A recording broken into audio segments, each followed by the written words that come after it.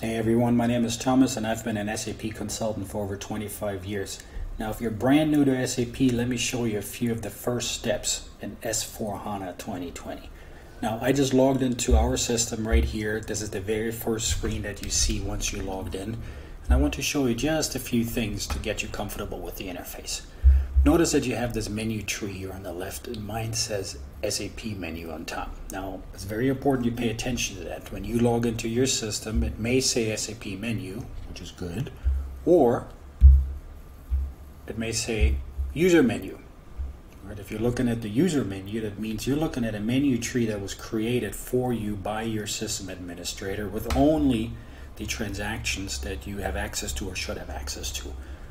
Might be okay, but if you're learning and if you're curious, always make sure you look at the SAP menu, and you can get to it by clicking on this button right here. SAP menu, the one next to it is the user menu.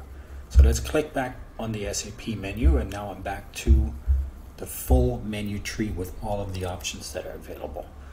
Now let's browse around a little bit. So on top you see a menu that's always there. No matter what transaction you're in there, you will always see this top menu, specifically the help menu and the system menu. The help menu obviously is useful because you can access SAP's help documentation through it, or if your company has set it up, you can also access your company's learning content from this menu. And the system menu is always there, always very useful. You probably use it most because it also has the log off option right here.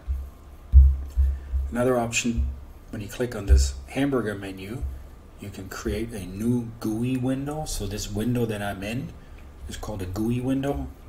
And right now I have one, but I can also create a second one. Did you notice what just happened? It actually created a second GUI window for me. So now I have two windows open. That can be useful if I create a document, for example, in one. Let's say I want to post a customer invoice in one GUI window, but I have to look something up for that customer. But I don't want to stop the invoice processing, so I create a second window so I can look up the customer in the other window. But for now, I'm going to close this window. You can also create a new GUI window from the system menu right here. New GUI window, close GUI window. Then here in this bar, you have what's called the command field.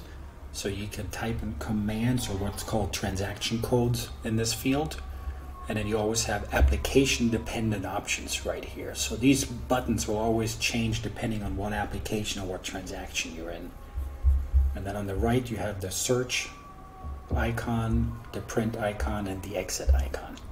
Top right you have something called the system information section or status bar on top. When you click on this, you see a lot of technical information, what system you're in, what your user ID is, what client you're logged in, what application server you are. I don't know if that's all that useful. The one thing that is useful, I think, is the transaction. So if you click on this, it now will always show you what transaction you are currently in. That could be very useful. And at the very bottom, this gray bar here, there's nothing in it right now. That's the status bar. That's where you will see messages that the system sends you. So if you post a document and it gets posted successfully, it will say at the bottom. If there's an error, it will say at the bottom, and so on. Now let's take a quick peek at this menu tree. Notice how it's organized by functional area. For example, accounting, logistics, human resources. And then you can open up these menus, and now you see the modules within the accounting section. The FI module, controlling, CO module, PS module, project system, and so on. That's how you navigate through the SAP system, and I'll show you some more details in another video. Hope you liked it. Click like, please. And if you want to learn more about SAP, go visit our website, michaelmanagement.com. We have over 500 SAP courses for you.